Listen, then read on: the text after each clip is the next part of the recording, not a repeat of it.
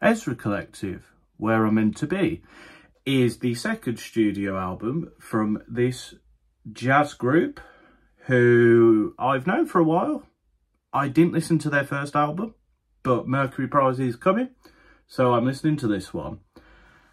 And yeah, it's a great record. I really, really enjoyed this album. It is a fun listen, it's an interesting listen, it's a gripping listen throughout, which I think is what you need with a jazz album. You don't want it to lull you or to keep it too safe. I think, you know, when jazz experiments, that's cool, but is it experimenting for the sake of it, or is it experimenting to make things better? As I said, I don't think there's too much experimentation on this record, but there doesn't need to be. It's these people doing what they do best. Sometimes that's all you need. It's about over an hour. None of the tracks really for me were like, okay, this is going on a bit. And there is some quite long songs on this record. Welcome to My World is one of them, but it keeps you intrigued and interested throughout the record. The features are used accordingly and correctly. Sam for the Great on the first track, very good. Koji Radical, great. Emily Sandé gives one of her best performances in a while on her track, and I think she's great.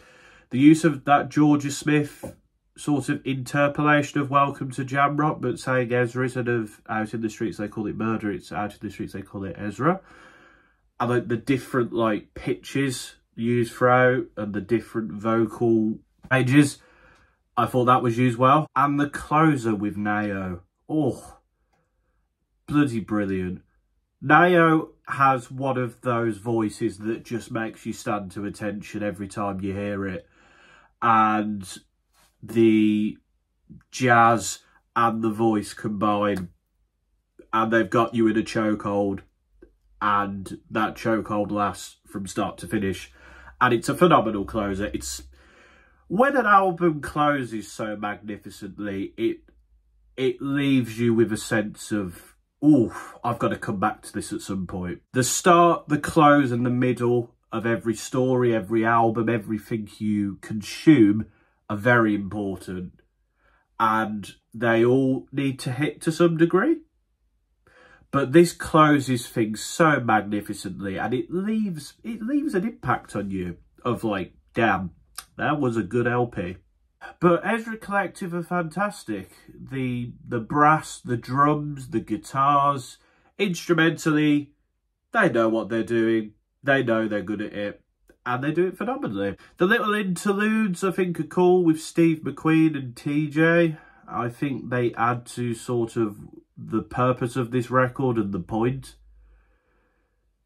because this is mostly an instrumental album, so on the surface you don't necessarily know the background to this, but from those interludes, from the guest features, you know what this project's going for.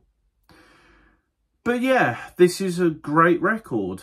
I have a lot of love for it. I had a lot of fun. And I had a great time.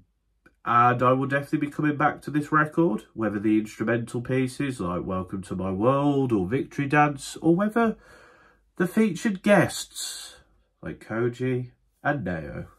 Because we all need a bit of Nayo in our life, don't we? We all need a bit of Koji Radical in our life as well, to be fair. Phenomenal record. Very much deserved its nomination. And yeah, I think this might be one of my favourites to win now. We'll see if it does, of course, but if you have not listened to this record, go listen to it.